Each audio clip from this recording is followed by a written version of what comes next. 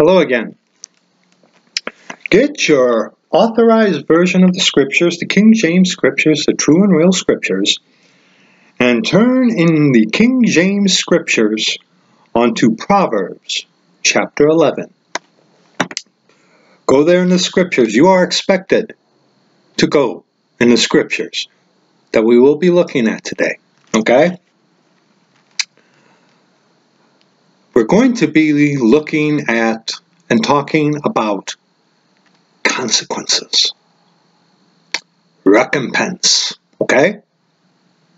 So, turn in your Scriptures, the King James Scriptures, the true and real Scriptures, to Proverbs chapter 11. We're going to be reading verses 23 on to verse 31. Okay? Go there, of course. Proverbs chapter 11, verses 23 on to verse 31, beginning at verse 23. The desire of the righteous is only good, but the expectation of the wicked is wrath. There is that scattereth and yet increaseth, and there is that withholdeth more than is meet, but tendeth to poverty. The liberal soul shall be made fat, and he that watereth shall be watered also himself. He that withholdeth corn, the people shall curse him, but blessing shall be upon the head of him that selleth it. He that diligently seeketh good procureth favor, but he that seeketh mischief, it shall come unto him. He that trusteth in his riches, things of the world, shall fall, but the righteous shall flourish as a branch. He that troubleth his own house shall inherit the wind, and the fool shall be servant to the wise of heart. The fruit of the righteous is a tree of life, and he that winneth souls is wise. Right here, verse 31, right here. Behold, the righteous shall be recompensed in the earth, much more the wicked and the sinner. Much more the wicked and the sinner. Proverbs chapter 22, one verse. Proverbs chapter 22, verse 8. Just one verse in Proverbs chapter 22, verse 8. Okay? Proverbs chapter 22, verse 8. He that soweth iniquity shall reap vanity, and the rod of his anger shall fail. He that soweth iniquity shall reap vanity. Vanity. Okay? You reap what you sow, whether it be good or whether it be evil. Okay? And for the Church of the Living God, this does not affect your salvation today. I covered that in the video that I made before this. Okay? But you mess around in sin. You mess around with it. You make light of it. You play around with it. You justify it.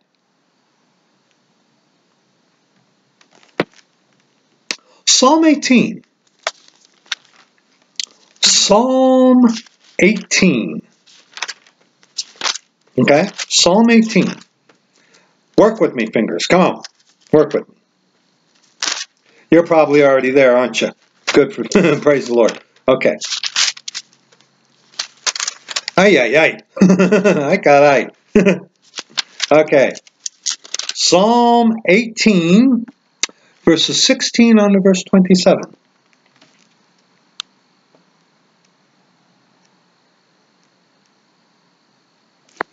Oh, I beg your pardon, brethren. I'm in Job. Okay. Psalm 18, verses 16 on to verse 27. He sent from above, he took me. He drew me out of many waters. He delivered me from my strong enemy, and from them which hated me, for they were too strong for me. They prevented me in the day of my calamity, but the Lord was my stay. He brought me forth also into a large place. He delivered me because he delighted in me. The Lord rewarded me according to my righteousness. According to the cleanness of my hands hath he recompensed me. Okay? Now, again, for today, in this dispensation, the time of the Gentiles, okay, it is the righteousness of Christ. Christ's righteousness is imputed onto us. But the principle is you reap what you sow, whether it be good or whether it be evil, okay?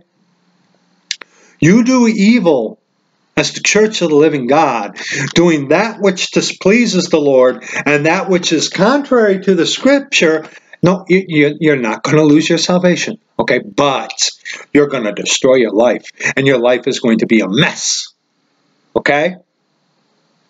And you can try to hide it all day and all night. It's going to come out one way or another. Comprende? Let's continue, okay? For I have kept the ways of the Lord and have not wickedly departed from my God. Do you note that? Okay? Again, we're not talking salvifically. This is for instruction in righteousness right here, by the way. Not salvifically for today. Okay? But out there, your life, your testimony. Okay? Verse 22. For all his judgments were before me, and I did not put away his statutes from me.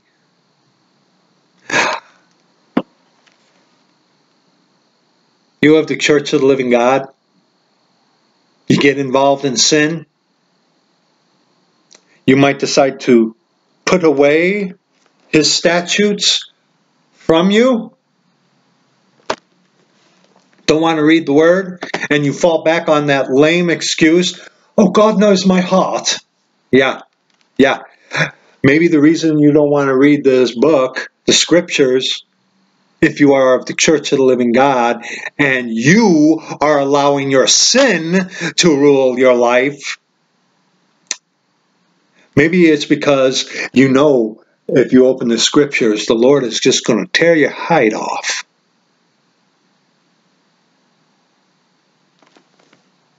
Let's continue. I was also upright before him, and I kept myself from mine iniquity.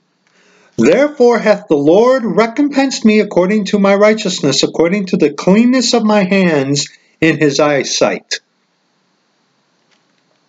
With the merciful thou wilt shew thyself merciful. With an upright man thou wilt shew thyself upright. With the pure thou wilt shew thyself pure. And with the froward thou wilt shew thyself froward.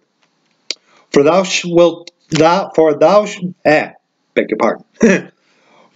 wilt save the afflicted people, but wilt bring down high looks. Pride.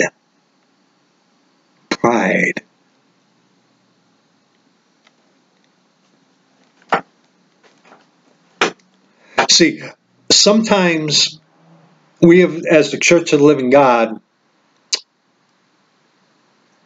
because we are saved, eternally secure, going to heaven, okay, we sometimes think that we're not going to suffer consequences when we mess up, okay?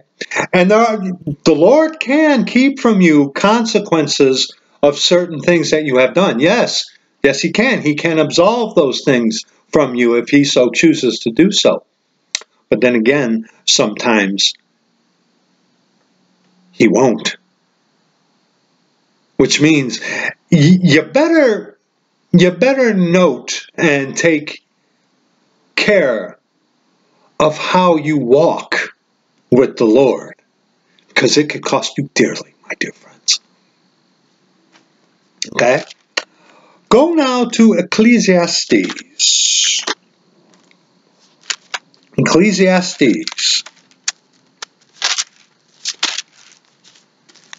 Ecclesiastes chapter 11.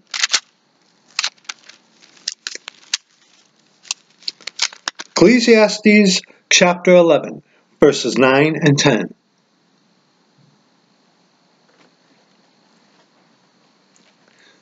Rejoice, O young man, in thy youth, and let thy heart cheer thee in the days of thy youth. and walk in the ways of thine heart, and in the sight of thine eyes. But know thou, for all these things God will bring thee into judgment. Therefore remove sorrow from thy heart, and put away evil from thy flesh, for childhood and youth are vanity. Remember how Paul in the scripture says, when I was a child, I thought like a child, I spake like a child, but when I became a man, I put away childish things? And that's not just talking about, playing with toys or whatever. No, I thought as a child.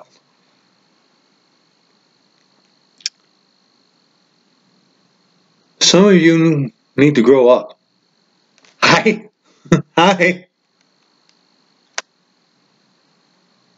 Because childhood and youth are vanity.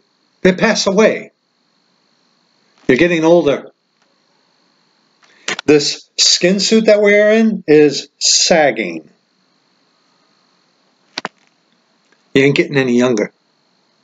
You're getting older. And that's inevitable. How are you walking? And let's look at a very good admonition here in Ecclesiastes chapter 12. Okay. Now we have to remember dispensationally, this is under the law. This is our instruction in righteousness. And newsflash, there are actually quite a few commandments for us today in the time of the Gentiles. Within the Pauline epistles doctrine for us today. Quite a few. Verses 13 and 14 in Ecclesiastes chapter 12. Let us hear the conclusion of the whole matter. Fear God and keep his commandments, for this is the whole duty of man. Verse 14.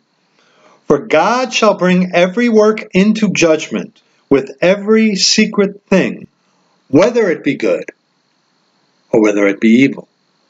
Okay? Whether it be good or whether it be evil. Go to Psalm 101.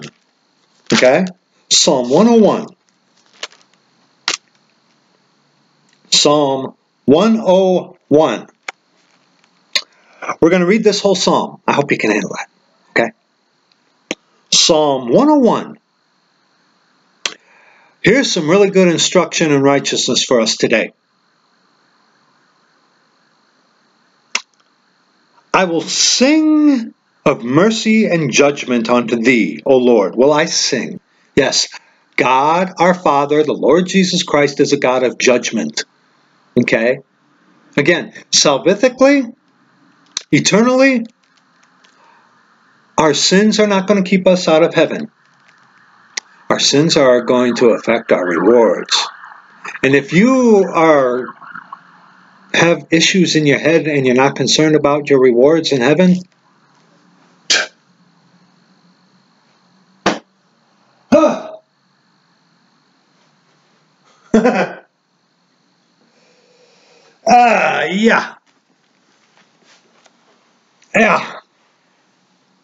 Yeah. Okay, let's continue. I will behave myself wisely in a perfect way. Okay? Not sinlessly perfect. There's no such thing as sinless perfection today. What is walking in a perfect way? Taking heed thereto according to thy word.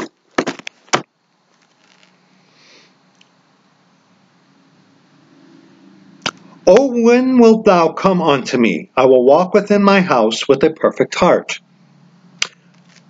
I will set no wicked thing before mine eyes. I hate the work of them that turn aside. It shall not cleave unto me. What are you setting before your eyes, Church of the Living God? What are you setting before your eyes?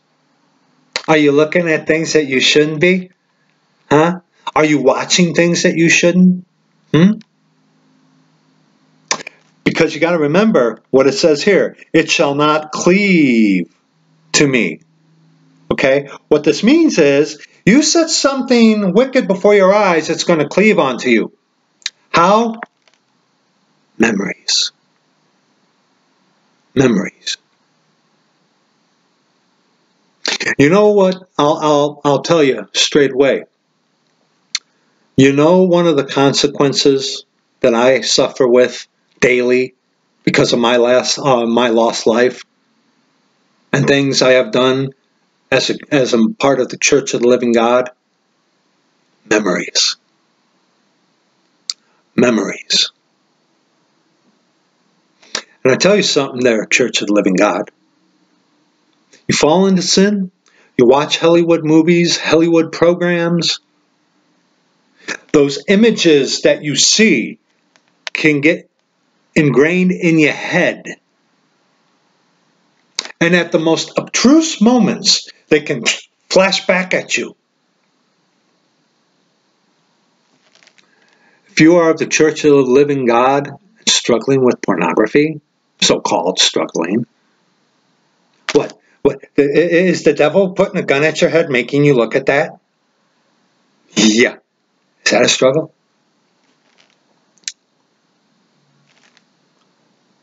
Those images, they get lodged up here. And I tell you, as a lost man looking at pornography myself, those images are still here too. It's a consequence of setting wicked things before mine eyes. Forgiven? Yes. But those images cleave to you. That's why it's a very good idea to set no wicked thing before your eyes. Let's continue. A froward heart shall depart from me. I will not know a wicked person.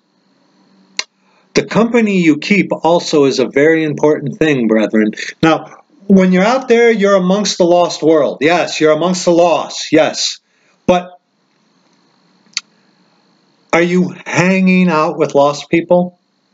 And don't give me this, well, Jesus hung out with sinners. No. He was preaching to them. He went to them to preach unto them that they might get saved by believing on him. Okay? He didn't go hang out with them being buddy-buddy. He went onto them. Here I am. I'm your king. Believe on me. I'm your king. Here I am. That's why he sat with sinners. Okay? He wasn't hanging out as if they were homeboys or homegirls. That's nonsense. That's lunacy. Okay? If you're of the Church of the Living God, what kind of fellowship can you have with someone who is lost? Yeah, you are of two different worlds, so to speak. But I will not know a wicked person. Guess what? You ain't saved, you're a wicked person. If you're saved, you're a saved sinner. Saved by grace through faith. It's God's grace. You're still wicked. But it is by grace through faith. You, the Church of the Living God, what in the wide world of sports entertainment are you doing hanging out with lost people?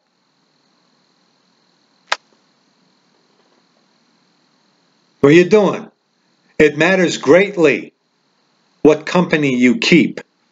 It matters greatly. Because now look at this. Whoso privily slandereth his neighbor, him will I cut off. Okay? Him that hath an high look and a proud heart will not I suffer. Proud look and a high look and a proud heart, slander. Is that not the mentality amongst many of the lost out there and these professing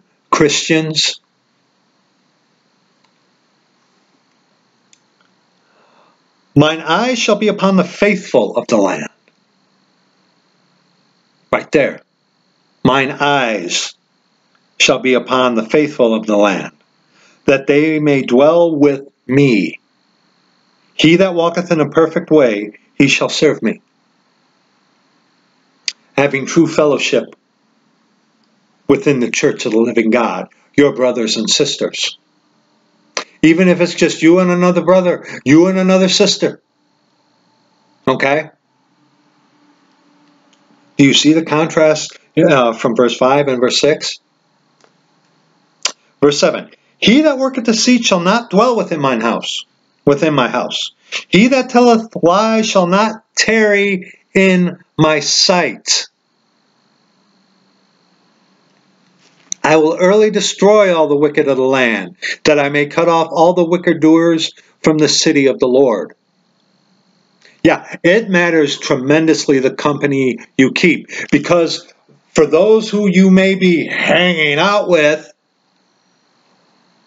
their attitudes, their speech, things like that, little things can cleave to you.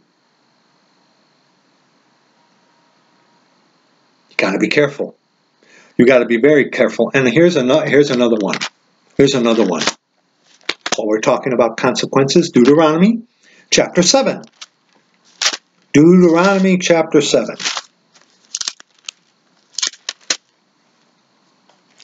Deuteronomy chapter 7, verses 25 on to verse 26.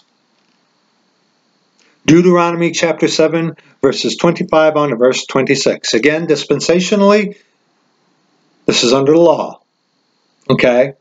But there's something very important to note here. The graven images of their gods shall ye burn with fire.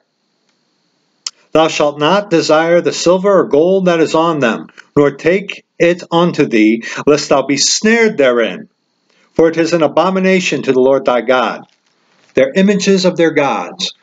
Television. These superhero movies, little g gods, like Superman, Batman, and all these Avenger twits. Ye shall burn them with fire. Thou shalt not desire the silver or gold that is on them, nor take it unto thee. Oh, they look so precious, don't they? They look so pretty, don't they? Thin is in, youth is king, right? Right? Don't they look so perfect on the television? Yeah. Yeah, that messes with your mind. Those images that you see, those graven images from the idiot box, they stick in your head.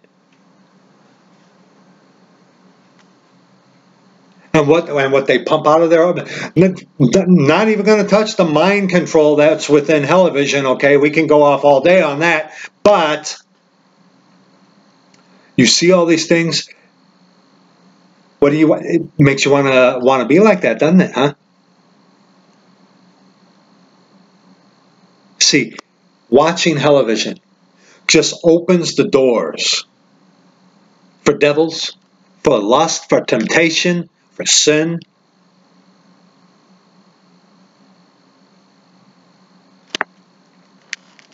Verse 26. Neither shalt thou bring an abomination into thine house, lest thou be a cursed thing like it. A cursed thing like it. A cursed thing like it. You realize you give yourself over to watching television movies, stuff like that. It's a cursed thing. Lest thou be a cursed thing like it. What are you putting before your eyes? And the consequence is, lest thou be a cursed thing like it. Because what happens to you? Those images get burned in your head. You pick up things through your ears.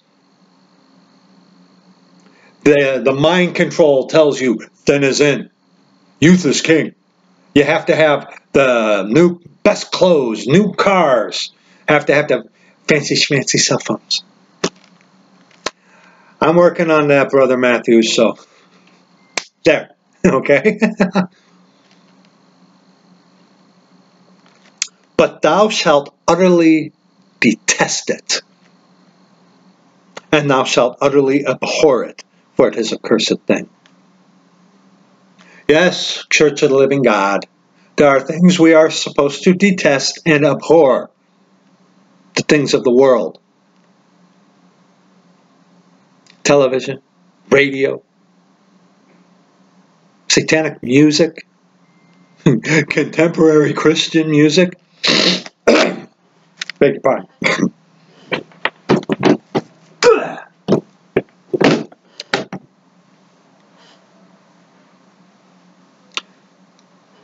And see, the consequence of you allowing these things into your house, allowing these things into your mind, into your ears, through your eyes, what you see and hear, you can become an accursed thing.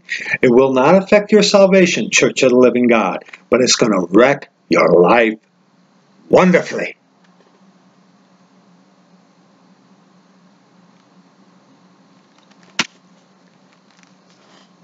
Comprende? Now go now to the book of Acts. Go now to the book of Acts. We're going to see in the scriptures within the current dispensation, the time of the Gentiles, consequence. Acts chapter 5. Well, I'm having all kinds of trouble trying to get to where I need to get. Okay, Acts chapter 5, verses 1 on to verse 11. Okay? Acts chapter 5, verses 1 on to verse 11. But a certain man named Ananias, with Sapphira his wife, sold a possession, and kept back part of the price, his wife also being privy to it, and brought a certain part, and laid it at the apostles' feet. But Peter said, Ananias, why hath Satan filled thine heart to lie to the Holy Ghost? And the Lord is that Spirit, the Lord Jesus Christ, God the Father. And to keep back part of the price of the land.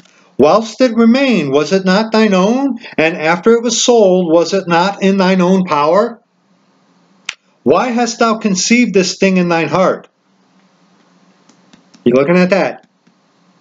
Thou hast not lied unto men, but unto God.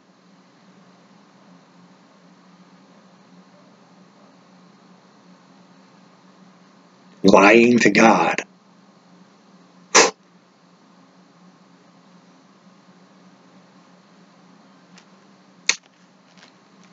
And Ananias, hearing these words, fell down and gave up the ghost, dead. And great fear came on all them that heard these things. You better be careful if you're lying to the Lord. Who do you think you're going to pull one over on the Lord? He can drop you like that. Then take you home. We'll look at that verse here in a little bit. And the young men arose, wound him up, and carried him out, and buried him. And it was about the space of 3 hours after, when his wife, not knowing what was done, came in.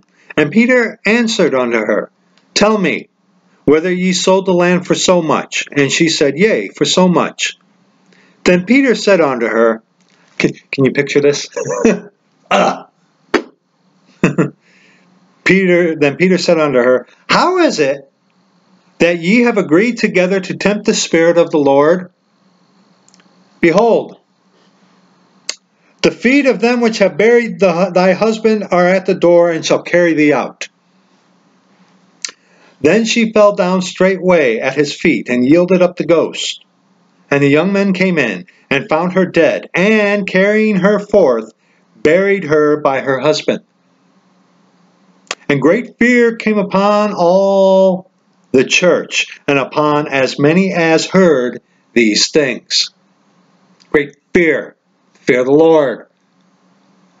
Lie to God, He can drop you just like that. And about that, very quickly, of course, I've already addressed this in a video before. 1 Corinthians chapter 5, verse 5. We're only going to look at one verse here, but here's the point again. Church of the Living God, you are sealed, eternally secure, you're going to heaven, but verse, not second, 1 Corinthians chapter 5, verse 5. Go ahead and read it for me, Brother Alexander.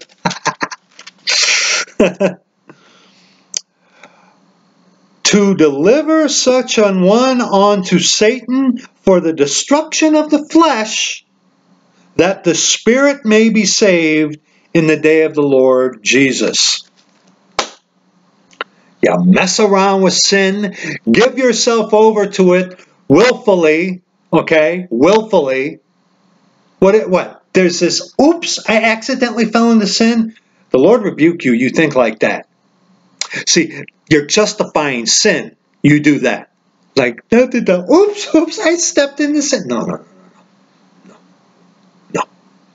I'm addressing you, the Church of the Living God. There are no oopsies. There are no oopsies. It's a willful sin. What? Have you no rule over your own spirit? Again, God's not pointing a gun at your head making you to do anything. Satan ain't pointing a gun at your head making you do anything. You got to be careful, because the consequences of what you are doing could lead to your death. Well, good, then I'll go to heaven. Yeah. Church of the Living God, yes. Where are you go? What's your standing going to be? Can you imagine what it would be like for you to get there up in heaven after the judgment seat of Christ, which is going to be a terrifying event? Can you picture this? The Lord looking at you, who was given over to the destruction of the flesh. Yes, you're going to heaven, but looking at you like, go on, just go. Yeah, go. Yeah, go. Yeah, you're in. Yeah, go. Watching you go in. Can you, from our Lord Jesus Christ, our Father, can you imagine that?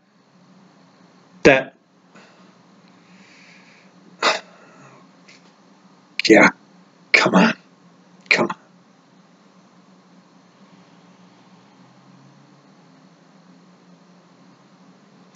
Is that what you want?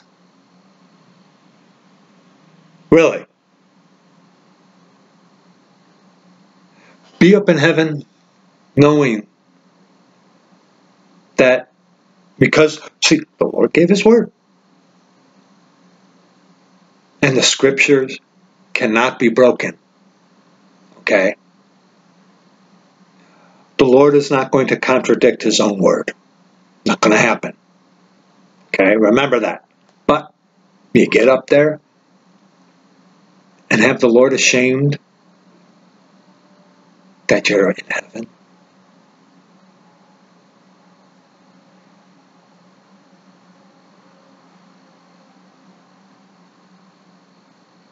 Roll that around in your head a little bit, okay?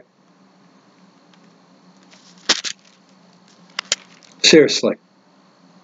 Roll that around in your head a little bit. Go now to Romans. Romans chapter 2. Romans chapter 2. Romans chapter 2, verses 3 on to verse 11. Romans chapter 2, verses 3 on to verse 11. And thinkest thou this, O man, that judgest them which do such things, and doest the same, that thou shalt escape the judgment of God? Or despisest thou the riches of his goodness and forbearance and longsuffering, not knowing that the goodness of God leadeth thee to repentance? But after thy hardness and impenitent heart, not willing to bend, not willing to kneel, but after thy hardness and impenitent heart, treasurest up unto thyself wrath against the day of wrath, and revelation of the righteous judgment of God. The righteous judgment of God. God is going to reward you according to your works, whether they be good or whether they be evil. Again, you wicked heretics, I'm not talking about eternally, salvifically. Already addressed that, okay? So get over yourself. You want to go ahead and justify your sin? You ain't saved anyway. Get saved. But, again, the righteous judgment of God. God is a righteous judge. And he's going to reward you for your works, whether they be good or whether they be evil. Let's continue. Verse 6. Who will render to every man according to his deeds. I should have just shut up with that and let the scriptures speak for themselves. Beg your pardon. To them who by patient continuance and well-doing seek for glory and honor and immortality, eternal life. But unto them that are contentious and do not obey the truth, but obey unrighteousness, indignation and wrath. Okay? Tribulation and anguish upon every soul of man that doeth evil, of the Jew first, and also of the Gentile. But glory, honor, and peace to every man that worketh good, to the Jew first, and also to the Gentile. For there is no respect of persons with God. Okay? God is a righteous judge. Okay? If you're lost, you need to get saved. Because your recompense that's waiting for you is hell, where you're going to burn for eternity in darkness. You need to get saved. But for you, the Church of the Living God, you're going to heaven. But how you are living? Is it shaming our Lord? Is it bringing reproach upon the Scriptures, which he has exalted above even his own name? He's staked everything on his word, the Scriptures. Again, you're messing around in sin. And you get up there and the Lord's like, yeah, go on. Go on, yeah.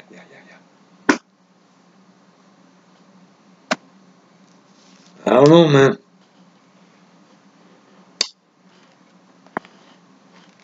Romans chapter 6. Romans chapter 6. Now, here in Romans chapter 6 is talking about the converted man specifically, because by the time you reach, if the Lord uses you to guide someone onto himself through the Romans road, going through the Scriptures, by Romans chapter 5, you're going to know what kind of a individual you're dealing with. Okay? Okay? You get that? The Pauline epistles is doctrine for us today in the time of the Gentiles. Okay? Absolutely. But note this in Romans chapter 6, verses 19 on to verse 23. Romans chapter 6, verses 19 on to verse 23. I speak after the manner of men because of the infirmity of your flesh. For as ye have yielded your members servants to uncleanness and to iniquity unto iniquity, Even so now, yield your members servants to righteousness unto holiness. There again, the easy believism heretics, the cheap gracers are like, well, see, it doesn't matter. You don't have to. Making light of sin. Destroying people's lives. Making them unclean. Making them repugnant in the eyes of the Lord. Yeah. Light on sin. Yeah. Continuing. For when ye were the servants of sin, ye were free from righteousness.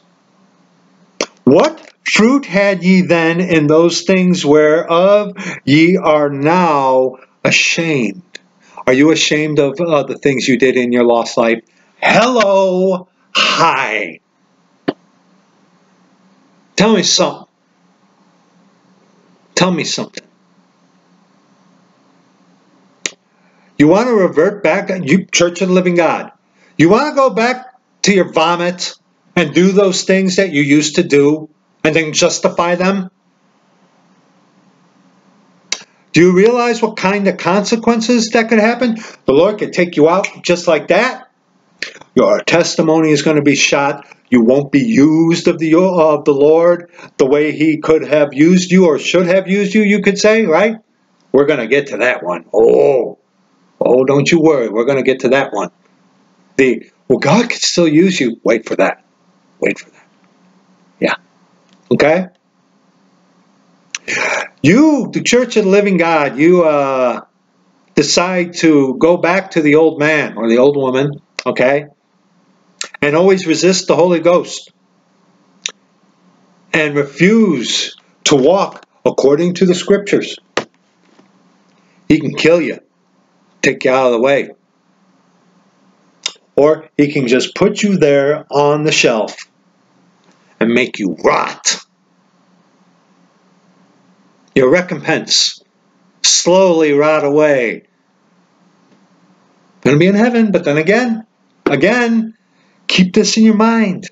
The Lord, after the horrifying judgment seat of Christ, okay, He'll be like,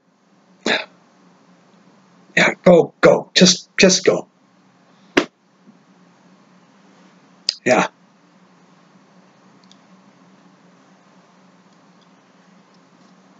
Hey, you think, I know you think you're saved, but you're okay with that. Oh, at least I'm in heaven. Yeah, you're okay with that.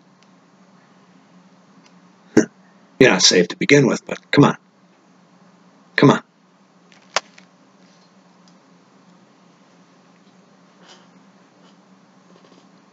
But now, being made free from sin, and become servants to God, ye have your fruit unto holiness, and the end, everlasting life. For the wages of sin is death. To hand one over unto Satan for the destruction of the flesh, Church of the Living God. Okay? You've earned it. But the gift of God is eternal life through Jesus Christ our Lord. Romans chapter 8. Romans chapter 8. Now, we read Romans chapter 8 in the previous video. Okay? But Romans chapter 8, verses 5 on to verse 13. Romans chapter 8, verses 5 on to verse 13.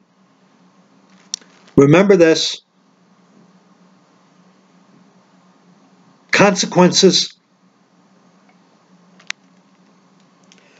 For they that are after the flesh do mind the things of the flesh, but they that are after the Spirit the things of the Spirit. For to be carnally minded is death, but to be spiritually minded is life and peace. Now, a lost person and a saved person, okay? A person, spirit, soul, and body, okay? Lost person has nothing to do with the Lord. The things of the Lord are foolishness unto him because they cannot discern them because they are spiritually discerned, okay? But you, the church of the living God, who have God the Father living within you, okay, and you decide to go after the flesh, to live after the flesh, while the Lord is within you, screaming at you, hopefully, unless he's like, you want to live like that? Fine, go ahead. You're going to pay for it. Okay? Okay? Are you spiritually minded? Or are you lost on what's coming on next on the television? Or do you just love that contemporary Christian music, that mind control music?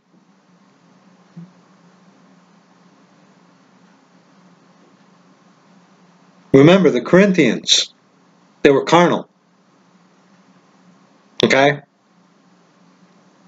They were carnal. And look at all the mess that they got into.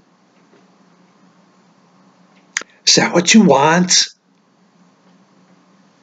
Let's continue. For to be carnally minded is death, but to be spiritually minded is life and peace. Because the carnal mind is enmity against God, for it is neither subject to the law of God, nor indeed can be. So then they that are in the flesh cannot please God. But ye are not in the flesh, but in the Spirit, capital S, if so be that the Spirit of God dwell in you. You're saved and born again, the Spirit of God dwell in you. Okay? Now, if any man have not the Spirit of Christ, note that, the Spirit of God, Spirit of Christ, the Holy Ghost, the Lord is that Spirit, one God, okay? Father, let's continue. He is none of his. And if Christ be in you, the body is dead because of sin, but the Spirit is life because of righteousness. But if the Spirit of him that raised up Jesus from the dead dwell in you, he that raised up Christ from the dead shall also quicken your mortal bodies by his Spirit that dwelleth in you. Therefore, brethren, we are debtors, not to the flesh, to live after the flesh. For if ye live, look at this admonition here. For if ye live after the flesh, ye shall die. Well, we all going to die.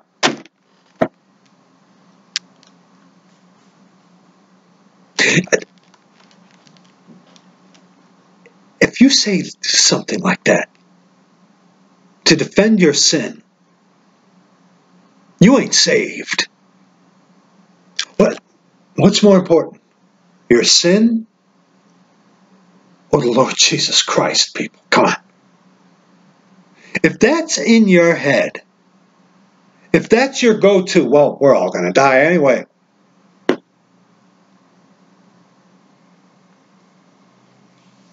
You have some problems. Let's continue. For if ye live after the flesh, ye shall die. But if ye through the Spirit do mortify the deeds of the body, suppress, put down, ye shall live.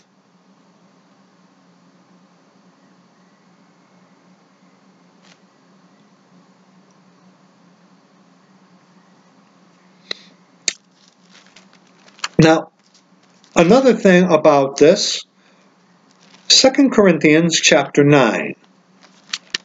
2 Corinthians chapter 9.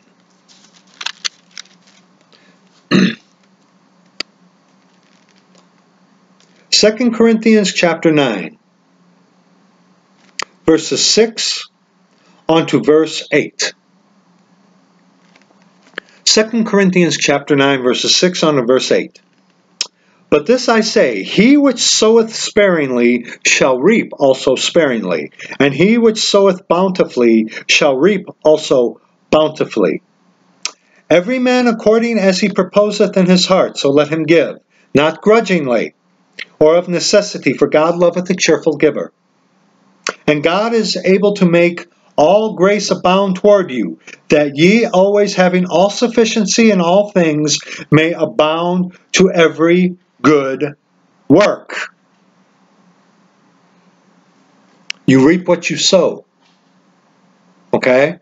Now, see, the problem is whenever someone goes to 2 Corinthians chapter 9, what's the first thing you think of? Right? About sowing, which in context we would have to read the entire chapter. Okay? But what's the first thing you think of, right? Money. And it's not always money. There are other things. Food, raiment, tangible gifts, property. Okay? See, because of Roman Catholic prosperity preachers, them heretics, who come to stuff like this and use that to get money out of you, okay? Because of that, a lot of us, when you hear this kind of stuff, you right away think about money. Don't you? And it's beyond that. There are other things.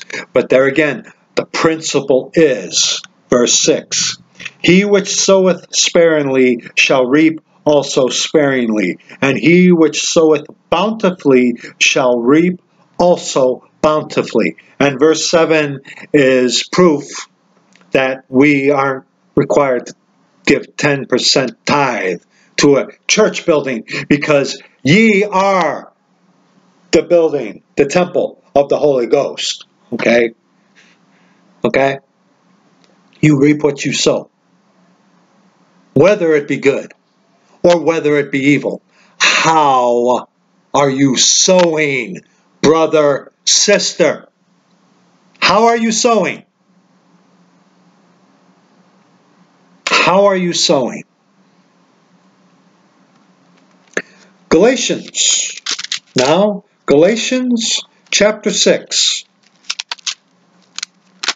Galatians chapter 6, verses 1 on to verse 10. Galatians chapter 6, verses 1 on to verse 10. Brethren, if a man be overtaken in a fault, ye which are spiritual, restore such an one in the spirit of meekness, considering thyself, lest thou also be tempted to be proud. Bear ye one another's burdens, and so fulfill the law of Christ.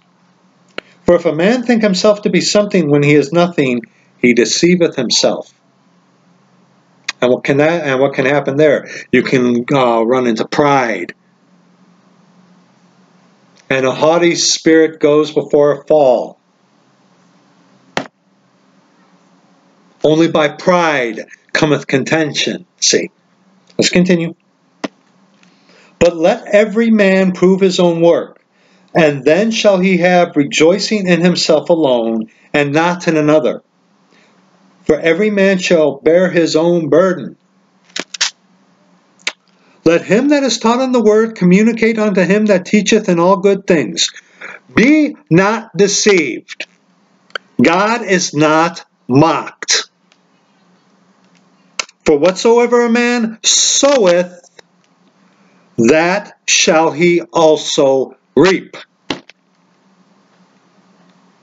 For he that soweth to his flesh shall of the flesh reap corruption. But he that soweth to the Spirit shall of the Spirit reap life everlasting.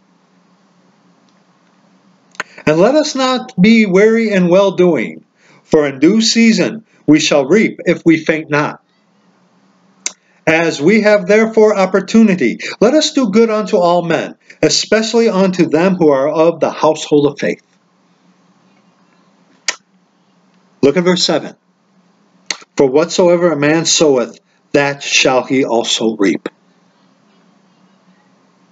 How are you sowing? How are you sowing? Do you love the things of the world?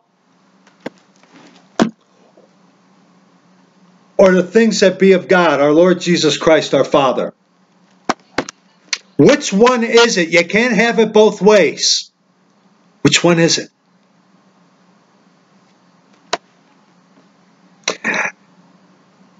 And the consequences. Oh, the consequences can be costly. You could be dropped dead, diseases, memories that won't go away.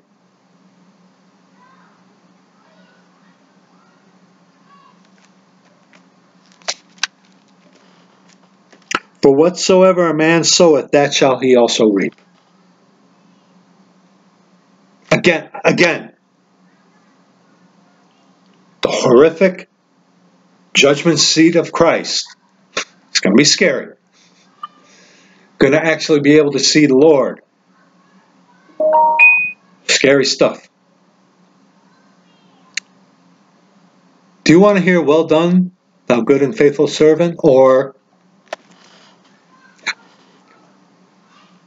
come on.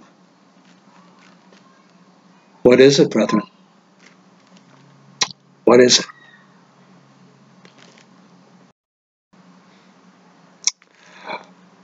But see, now, there are those out there, well, see, God can still use you. Even if you mess up, even if you make a mess of your life, God can still use you. Yes. Let's be honest, brethren. Yes, He can. Yes, He can. But see, those who say that kind of thing like to hang on to their sin and justify their sin. And you know who they point to the most almost all the time? David. They say, look at King David. Okay? He committed adultery. He killed Uriah the Hittite with the sword of the children of Ammon. Okay? He did all that. Yes. Yes. And see, God still used him. Hey, Jesus Christ, God our Father, is referred to as the Son of David, meaning his kingship. That's when they say Son of David, meaning king. King. Okay, that's what that means. He was not David's literal son. But no. No. No. But they say, hey, look at David. See, David did murder, adultery, okay? He was still used mightily of God. So don't worry about it. Right. But what did it cost David?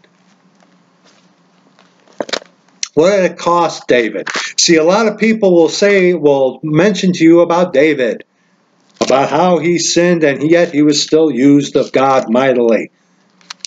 But you know what they don't like to talk to you about? 2 Samuel chapter 12. 2 Samuel chapter 12. Now again, the backstory is, like we said, okay? Joab was out doing the fighting when King David should have been with them, okay? King David was just basking in his own self, enjoying the fact that God had blessed him, and so on and so forth. He got up from his bed when he should have been out with Joab, okay? He saw Bathsheba bathing herself. And he saw her and it's like, ooh, that good-looking woman. Called her on to him. He lay with her, and she was with child. There you go, Brother Matthew. She became with child, and she was with child of David. David calls Uriah the Hittite from the battle, gets him there, gets him drunk, hoping that Uriah will go home and lie with his wife so he could cover up his sin. Uriah wouldn't do it.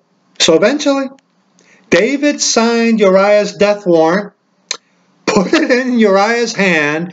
Uriah gave it unto Joab, and Joab read it, put him at the place where the hottest fighting was, and they killed Uriah. Okay? Thus, we read 2 Samuel chapter 12, verses 1 on to verse 17. God can still use you. But keep this in your mind. The next time you're trying to justify your sin,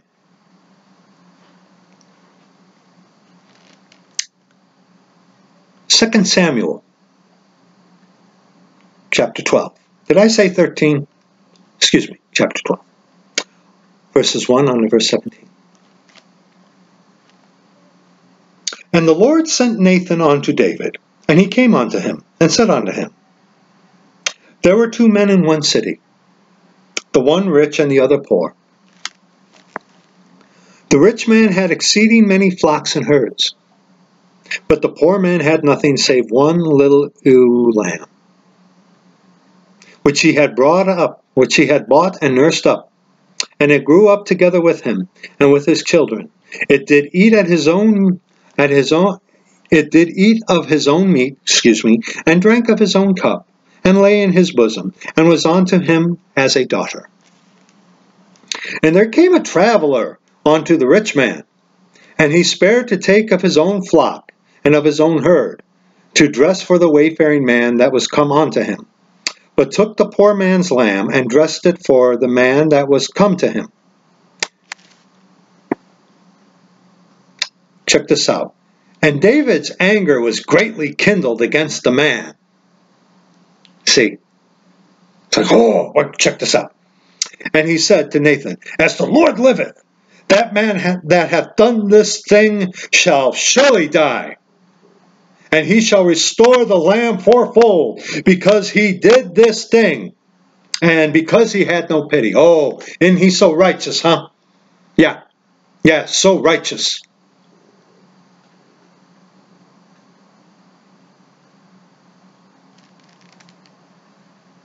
And Nathan said to David, Thou art the man.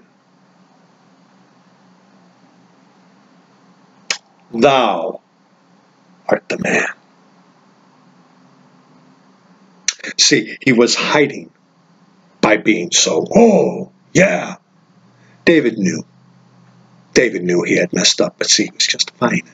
And he was hiding it by getting all this righteous indignation when it was, Thou art the man.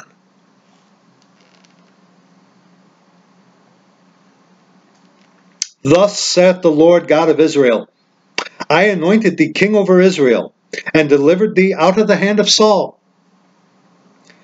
And I gave thee thy master's house, and thy master's wives into thy bosom, and gave thee the house of Israel and of Judah. Look at this. Look at this.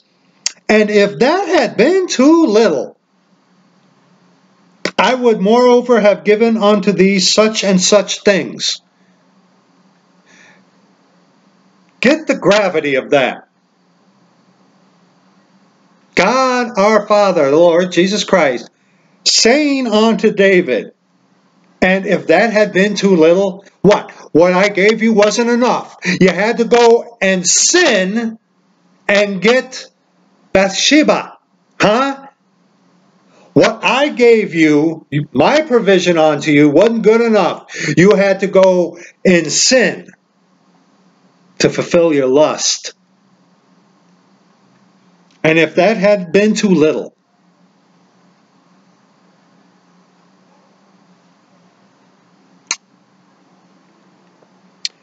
verse 9, Wherefore hast thou despised the commandment of the Lord, to do evil in his sight? Thou hast killed Uriah the Hittite with the sword, and hast taken his wife to be thy wife, and hast slain him with the sword of the children of Ammon. Now, God can still use you. Yeah, he can. Now therefore the sword shall never depart from thine house, because thou hast despised me, and hast taken the wife of Uriah the Hittite to be thy wife. Thus saith the Lord, Behold, I will raise up evil against thee out of thine own house, and I will take thy wives before thine eyes, and give them unto thy neighbor, and he shall lie with thy wives in the sight of this sun, S-U-N. For thou didst it secretly, but I will do this thing before all Israel and before the sun. Now, note David's reaction. See, King Saul, before David, was confronted in a similar manner by Samuel. But what did Saul do? Check out that one video. It's always someone else's fault. I get into it in that video. But he's like, okay, I'm at fault. But it was the people. It was the people. Look what David did. And David said unto Nathan, I have sinned against the Lord. And Nathan said unto David, the Lord also hath put away thy sin, thou shalt not die. See, there's grace. Okay, yeah. David, according to the law, should have died. According to the law, they should, even though he was king, they should have killed him. David, for his sin, should have died, but God didn't kill him. Yes, he was gracious unto David. Yes, he was. Yes, he was. But, verse 14, howbeit, because by this deed thou hast given great occasion to the enemies of the Lord to blaspheme, the child also that is born unto thee shall surely die. Think about this. Church of the living God, you give yourself over to your sin. You justify your sin. What is that bringing forth? You're making the Lord Jesus Christ look bad. You are offending him. You are basically spitting upon his word. You are spitting upon the Lord. Oh, I don't care if I'm an armpit or anything, so long as I get into heaven. But yet you're justifying your sin? There's no chastisement? There is chastisement? You're not taking it to heart? Do you even truly care about the Lord Jesus Christ, who loved you and died for you? Look at that. But because of this deed, you got to be very careful about what you do out there. Because howbeit, because by this deed thou hast given great occasion to the enemies of the Lord to blaspheme, the child also that is born unto thee shall surely die. James. Go to James real quickly. James really quickly. Okay. James chapter 1, verses 14 and verse 15. James chapter 1, verses 14 and 15. Okay? But every man is tempted when he is drawn away of his own lust and enticed. Note this. Then when lust hath conceived, it bringeth forth sin. And sin, when it is finished, bringeth forth death. Yeah. You mess up in sin, you do something very egregious, yeah, the Lord can still use you. But you're going to pay a heavy price. And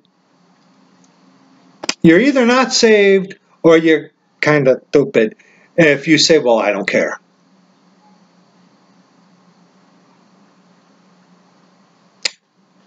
Sin's that important to you, huh? Yeah. Good luck with that. And Nathan departed unto his house, and the Lord struck the child that Uriah's wife bare unto David, and it was very sick. David therefore besought God for the child, and David fasted and went in, and lay all night upon the earth. And the elders of his house arose, and went to him, to raise him up from the earth, but he would not, neither did he eat bread with them. And of course the child died. David went through some suffering, but guess what? That wasn't it. Okay? Go to 2 Samuel 13, verses 1 on to verse 5. Okay, we're going to be skipping around in this chapter. Okay? The sword will never depart from thine house. And it came to pass after this that Absalom, the son of David, had a fair sister whose name was Tamar, and Amnon, the son of David, loved her. Ew. And Amnon was so vexed that he fell sick for his sister Tamar, for she was a virgin. And Amnon thought it hard for him to do anything to her. But check this out. But Ammon had a friend whose name was Jonadab, the son of Shimei, David's brother. And Jonadab was a very subtle man. Hold your place. Here, you ought to know where I'm going with this. Genesis chapter 3, verse 1. Now the serpent was more subtle than any beast of the field which the Lord God hath made. And he said unto the woman, Yea, hath God said, Ye shall not eat of every tree of the garden? Subtle. Oh, beg your pardon, excuse me. And Jonadab was a very subtle man. Important to note that. And look at this. Instead of saying, dude, what are you doing? What's wrong with you? What? Is there something wrong with you? Why are you doing that? Ew. And he said unto him, this is what he tells him, Why art thou being the king's son lean from day to day? Wilt thou not tell me? And Amnon said unto him, I love Tamar, my brother Absalom's sister. And Jonadab said unto him, Great advice.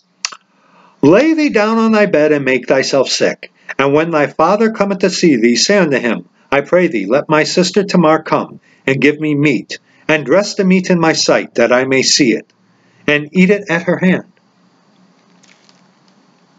Now he does that, and then she comes in, makes cakes for him, okay, and he says, everybody get out, so she can hand feed me, because he was so sick.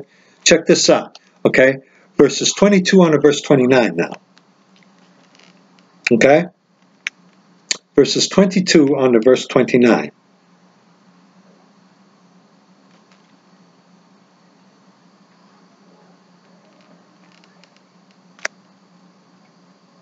Oh, excuse me, I skipped one, excuse me. Verses 11, beg your pardon, I was looking at my notes wrong. Verses 11 on to verse 17, beg your pardon, okay. Verses 11 on to verse 17. And when she had brought them unto him to eat, he took hold of her, and said unto her, Come, lie with me, my sister. And she answered him, Nay, my brother, do not force me. For no such thing ought to be done in Israel. Do not thou this folly. And I, whither shall I cause my shame to go? And as for thee, thou shalt be as one of the fools in Israel. Now know what she says, okay? According to the scripture, you weren't supposed to lie with your sister like that, okay? That's forbidden in scripture, okay? In the law. Okay, they did it before the law because the gene pool was not as corrupt as it is today. Totally different subject, but forbidden in Scripture upon the giving of the law. Okay, but look at what she says. She's pleading for him, for his sake, and her own. But this shows the kind of individual that this Tamar was. Now therefore I pray thee, speak unto the king, for he will not withhold me from thee.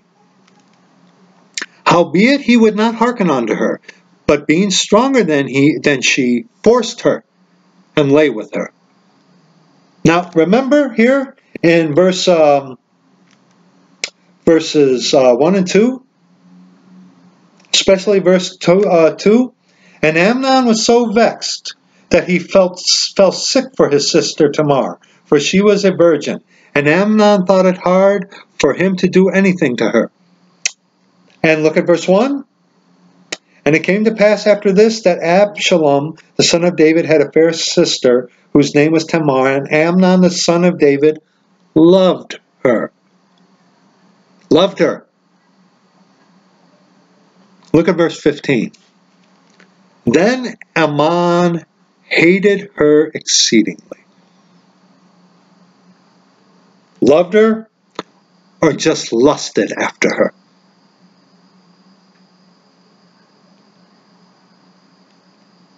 So that he hated her, so that the hatred wherewith that he hated her was greater than the love wherewith he had loved her.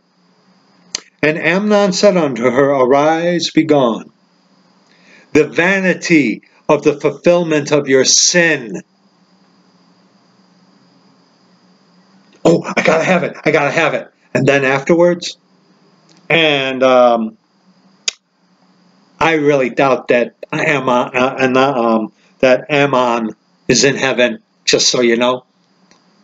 But after he fulfilled his lust, he hated her. But yet he was so sick. I love her so much. I gotta have her. After he had her, went crazy. It was lust. It wasn't love.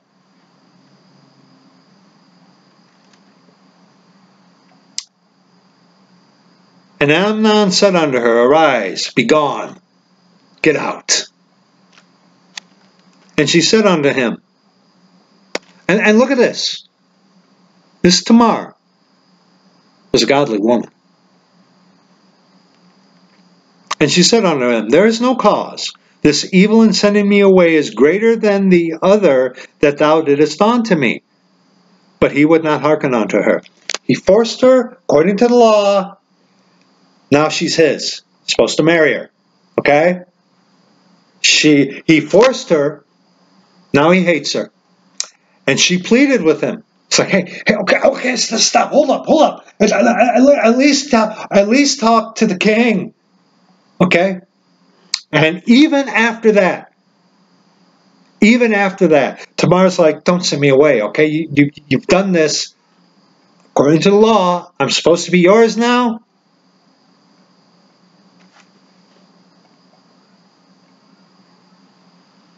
Then he called his servant that ministered unto him, and said, Put now this woman out from me, and bolt the door after her. Yeah. Now, verses 22 on to verse 29. Consequences. But when King David heard all these things, he was very wroth. What did he do about it? Nothing. And Absalom spake unto his brother Amnon neither good nor bad, for Absalom hated Amnon, because he had forced his sister Tamar. And it came to pass after 2 full years that Absalom had sheep shearers in Baal-hazor, which is beside Ephraim. And Absalom invited all the king's sons. And Absalom came to the king, and said, Behold now, thy servant hath sheep shearers. Let the king, I beseech thee, and his servants go with thy servant. And the king said unto Absalom, Nay, my son, let us not all now go, lest we be chargeable unto thee. And he pressed him, howbeit he would not go, but blessed him. Then said Absalom, If not, I pray thee, let my brother Amnon go with us. And the king said unto him, Why should he go with thee? But Absalom pressed him that he let Ammon and all the king's sons go with him. Now Absalom had commanded his servants, saying, Mark ye now, when Ammon's heart is merry with wine, and when I say unto you, Smite Ammon, then kill him. Fear not. Have not I commanded you?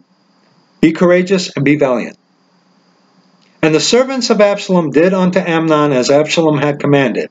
Then all the king's sons arose, and every man gat him up upon his mule and fled. One could only wonder what would have happened if King David had gone to that thing, right? Would Absalom then would have tried to kill King David? Or just make a spectacle? One never knows. Okay? These are the sons of David killing themselves. Consequence. The sword will never depart from his house. Fighting amongst each other. Oh yeah, God can still use you, But look at what he's suffering already in the scriptures here. 2 Samuel chapter 15, verses 1 on to verse 18. We're going to see just how David paid for it, even though God used him.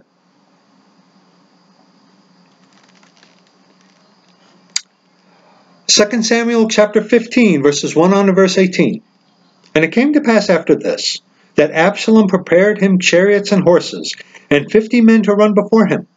And Absalom rose up early, and stood beside the wall, and stood beside the way of the gate. And it was so, that when any man that had a controversy came to the king for judgment, then Absalom called unto him, and said, Of what city art thou? And he said, Thy servant is of one of the tribes of Israel. And Absalom said unto him, See, thy matters are good and right, but there is no man deputed of the king to hear thee.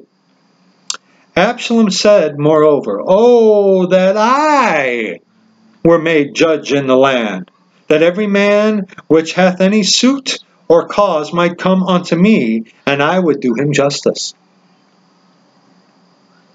And it was so, that when any man came nigh to him to do him obeisance, he put forth his hand, and took him, and kissed him. And on this manner did Absalom to all Israel that came to the king for judgment. And so Absalom stole the hearts of the men of Israel, rising evil out of his own house. And it came to pass after 40 years that Absalom, that means that's how old Absalom was. Okay? That means that's how old Absalom was. The new modern Bible perversions messed us up. I think I even addressed that in an old video of mine. But, okay? And it came to pass after 40 years that Absalom said unto the king, I pray thee, let me go and pay my vow, which I have vowed unto the Lord in Hebron. For thy servant vowed a vow while I abode at Geshur in Syria, saying, If the Lord shall bring me again indeed to Jerusalem, then I will serve the Lord. And the king said unto him, Go in peace. So he arose and went to Hebron. But Absalom sent spies throughout all the tribes of Israel, saying, As soon as ye hear the sound of the trumpet, then ye shall say, Absalom reigneth in Hebron. And with Absalom went 200 men out of Jerusalem that were called, and they went in their simplicity, and they knew not anything. And Absalom sent Ahithophel.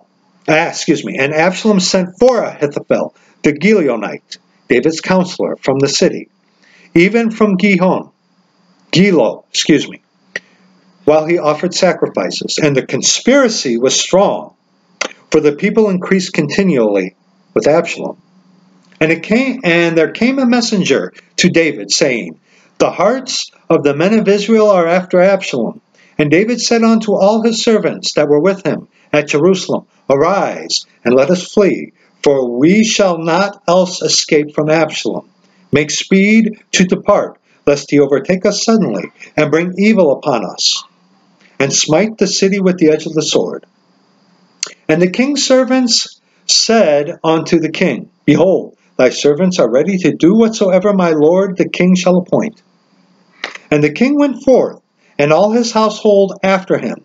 And the king left 10 women, which were concubines, to keep the house. And the king went forth, and all the people after him, and tarried in a place that was far off. And all his servants passed on beside him, and all the Kerethites, and all the Pelethites, and all the Gittites, 600 men, which came after him from Gath, passed on before the king. So Absalom stole the kingdom away from him, and the king was forced out because of such. Yeah, God still used him.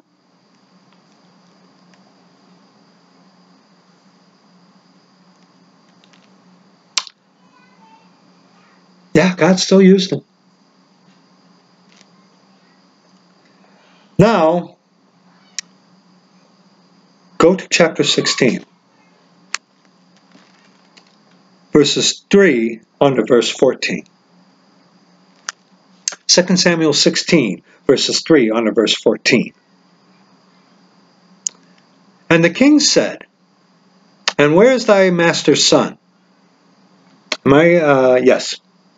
And Ziba said unto the king, behold, he's talking about Mephibosheth. Ziba deceives King David. Okay. And Ziba said unto the king, behold, he abideth at Jerusalem. For he said, today shall the house of Israel restore me the kingdom of my father. Then said the king to Ziba, behold, thine are all that pertained unto Mephibosheth. And Ziba said, I humbly beseech thee, that I may find grace in thy sight, my lord, O king. Ziba deceived the king there. Let's continue. And when King David came to Bahurim, behold, thence came out a man of the family of the house of Saul, whose name was Shimei, the son of Gera. He came forth and cursed still as he came. And he cast stones at David, and at all the servants of King David, and all the people and all the mighty men were on his right hand and on his left. And thus said Shimei when he cursed, come out, thou bloody man, and thou man of Belial. The Lord hath returned upon thee all the blood of the house of Saul, in whose stead thou hast reigned. And the Lord hath delivered the kingdom into the hand of Absalom thy son. And behold, thou art taken in thy mischief, because thou art a bloody man. God still used him. Then said Abishai, the son of Zeruiah, unto the king, why should this dead dog curse my lord the king? Let me go over, I pray thee, and take off his head. Note this. Note this. And the king said, what have I to do with you, ye sons of Zeruiah? So let him curse. Because the Lord has said unto him, curse David. Who shall then say, wherefore hast thou done so? Do you think David put 2 and 2 together and came up with 36? Or he put 2 and 2 together and came up with 4? I think it's pretty safe to say David figured out what was going on and why it was going on. Don't you? God still used him. And David said to Abishai and to all his servants, behold, my son which came forth of my bowels seeketh my life. How much more now may this Benjamite do it? Let him alone. Let him curse. For the Lord hath bidden him.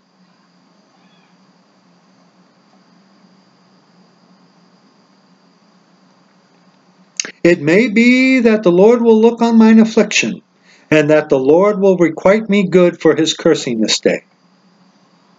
And as David and his men went by the way, Shimei went along on the hillside over against him, and cursed as he went, and threw stones at him, and cast dust. And you can cross-reference this with 2 Samuel chapter 19, verses 16 on to verse 23, where Shimei was one of the first ones to go to repent to King David. And then you'll learn later on that King David said to Solomon, hey, watch out for this guy. And Shimei eventually gets by King Solomon.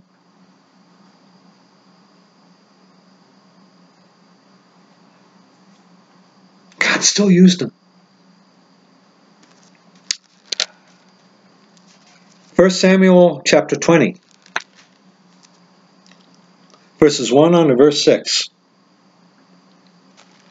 Absalom gets taken care of. King goes back. Okay? Ammon and Tamar. Absalom. Shimei throwing stones at him. Also within there, Absalom laid with the concubines on top of the house, making himself odious to David.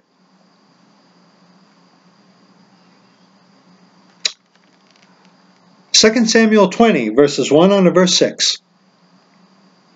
And there happened to be there a man of Belial, whose name was Sheba, the son of Bichri, a Benjamite. And he blew a trumpet and said, we Have no part in David, neither have we inheritance in the son of Jesse. Every man to his tents, O Israel. So every man of Israel went up from after David, and followed Sheba the son of Bichri. But the men of Judah clave unto their king, from Jordan even to Jerusalem. And David came to his house at Jerusalem, and the king took the 10 women, his concubines, whom he had left to keep the house, and put them in ward, and fed them, but went not in unto them.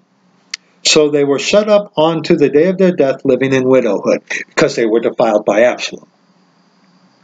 Then said the king to Amasa, Assemble me the men of Judah within 3 days, and be thou here present.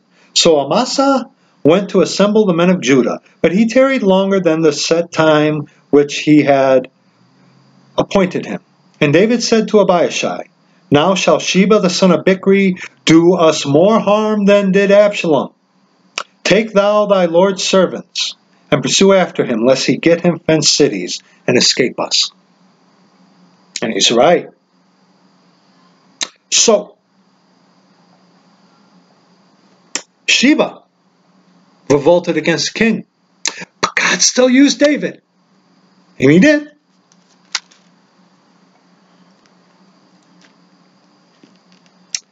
And now, consequences for things that he really didn't have anything to do with. Okay? About King Saul.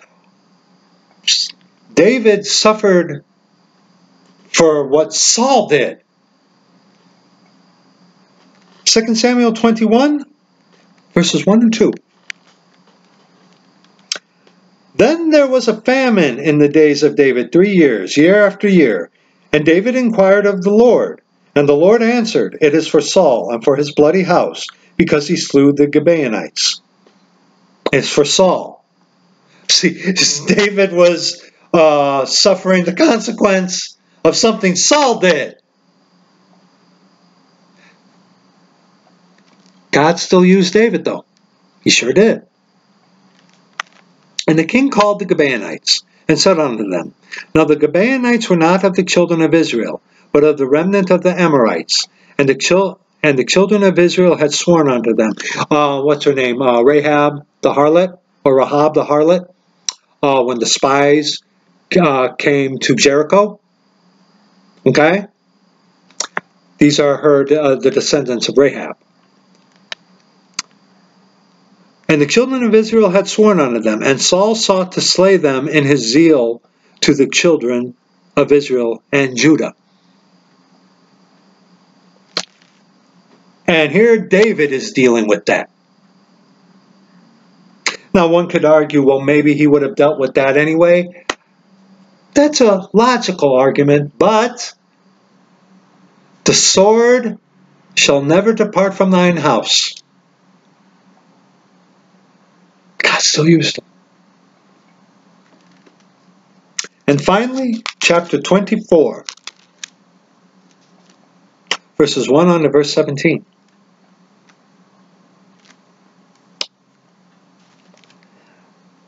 Second Samuel 24, verses 1 on to verse 17.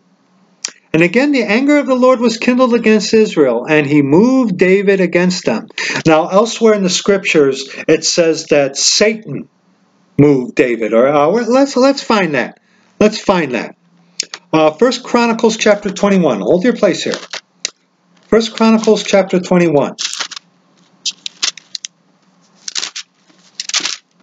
1 Chronicles chapter 21. I think I've addressed this in a video before. Actually, I'm pretty sure, but for the sake of this, come on, work with me, figures. Work with me. We're going to look at this.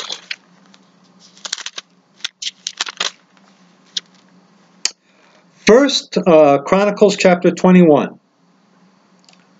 And Satan stood up against Israel and provoked David to number Israel. And in 2 Samuel chapter 24, verse 1, and again the anger of the Lord was kindled against Israel, and he moved David against them to say, Go number Israel and Judah. Now that's not a contradiction. You read Job chapter 1 and 2, you'll see Satan needs God's permission. So God allowed Satan to do this to David. How did the Lord move David to do this? By allowing Satan to go to do that. It's not a contradiction, just so you know. Okay? Let's continue. For the king said to Joab, the captain of the host, which was with him, Go now through all the tribes of Israel, from Dan even to Beersheba, and number ye the people, that I may know the number of the people. Why do you want to do that? A little pride. Let's continue. And Joab said unto the king, Now the Lord thy God add unto the people, how many soever they be, 100-fold, and that the eyes of my lord the king may see it. But why doth my lord the king delight in this thing? Notwithstanding, the king's word prevailed against Joab, and against the captains of the host. And Joab and the captains of the host went out from the presence of the king to number the people of Israel. And they passed over Jordan, and pitched in Arar, on the right side of the city that lieth in the midst of the river of Gad, and toward Jazer. Then they came to Gilead, and to the land of Tatim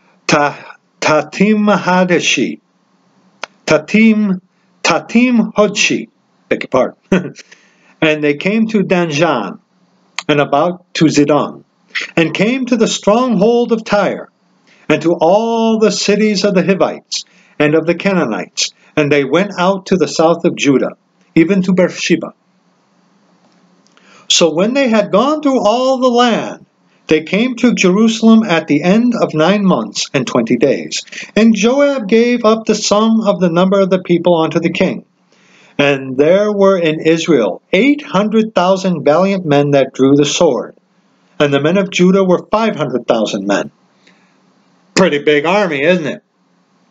And David's heart smote him after that he had numbered the people. And David said unto the Lord, O boy, I have sinned greatly in that I have done. And now I beseech thee, O Lord, take away the iniquity of thy servant, for I have done very foolishly. God still used him. For when David was up in the morning, the word of the Lord came unto the prophet Gad, David's seer, saying, Now, imagine, try to wrap your head around this.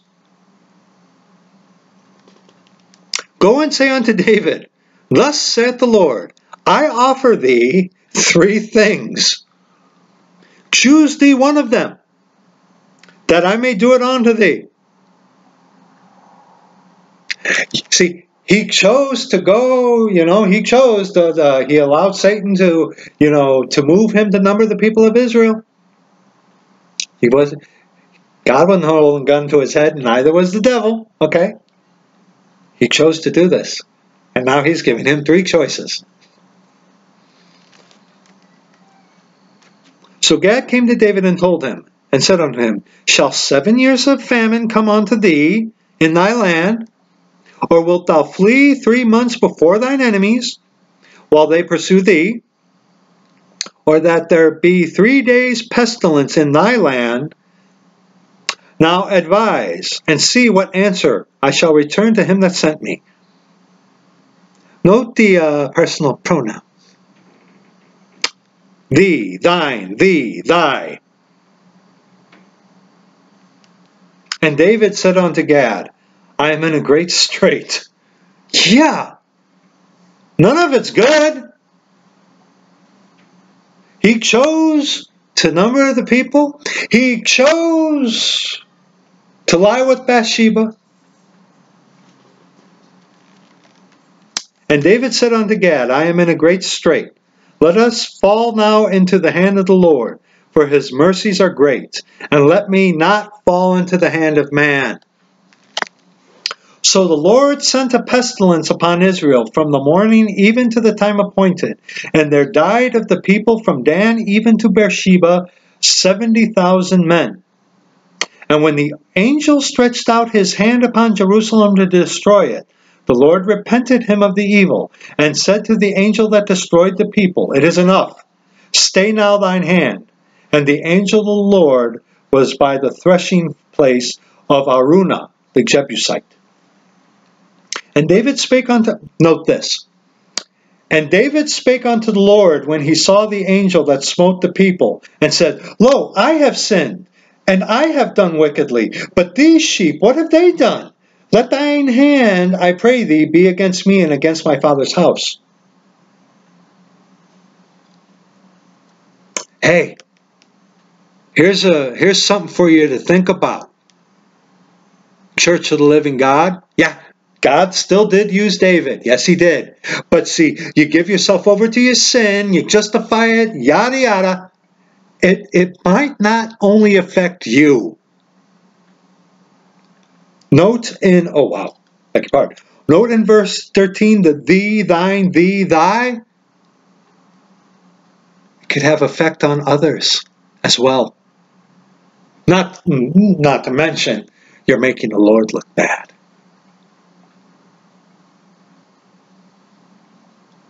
Wrap your head around that a little bit, brethren. And Gad came that day to David and said unto him, Go up, rear an altar unto the Lord in the threshing floor of Araunah the Jebusite. And David, according to the saying of Gad, went up as the Lord commanded.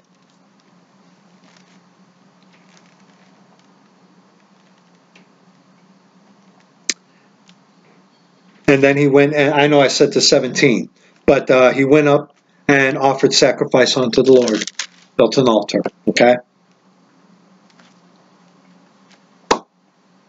Yeah, God still did use King David. Yes, he did. Yes, he did. God can still use you, yes. When you mess up, you do contrary to the scriptures, you spit on the Lord, you spit on his word, there's no contrition, there's no sanctification, you are of the world. Yeah, God can still use you, but you are going to pay a heavy price. That's why we looked at all this. They say, remember, God still used David. Yeah, and what did it cost him? Is your sin worth a similar price to what King David paid?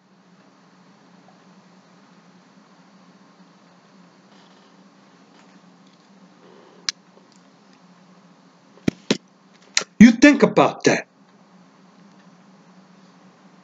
You think about that, Church of the Living God. Have you counted the cost?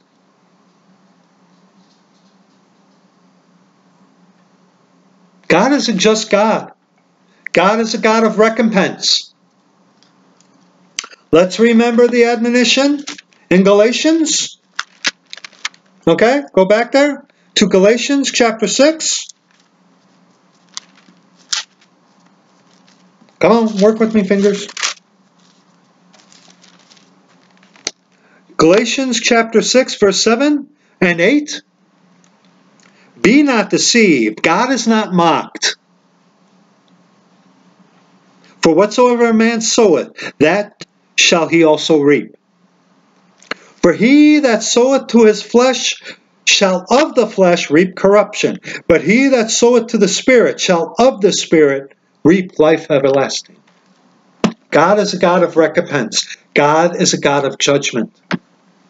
You reap what you sow, Church of the Living God.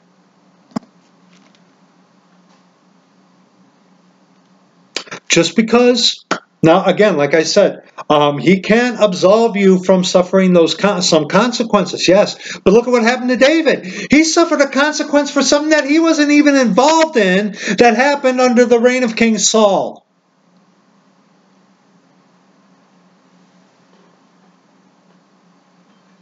Is it worth it?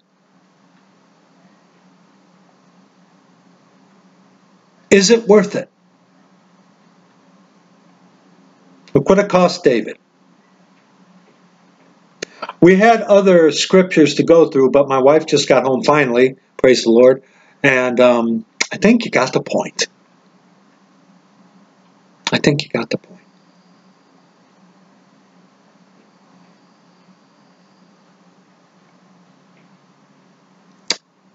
Be aware, brethren, Church of the Living God, and even you lost people, and you fakes especially, you reap what you sow.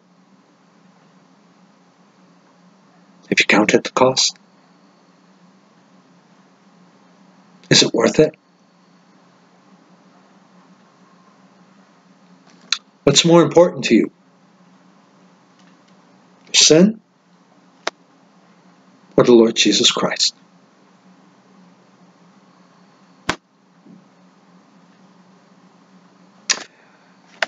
Anyway, brethren, that's it for this video.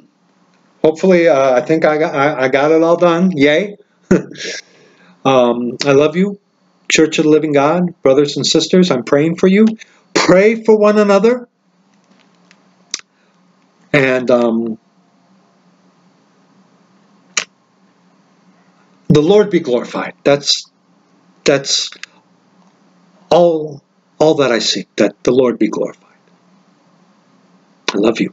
I'm going to upload these videos here in a little bit. And we will see you in the next video. I love you.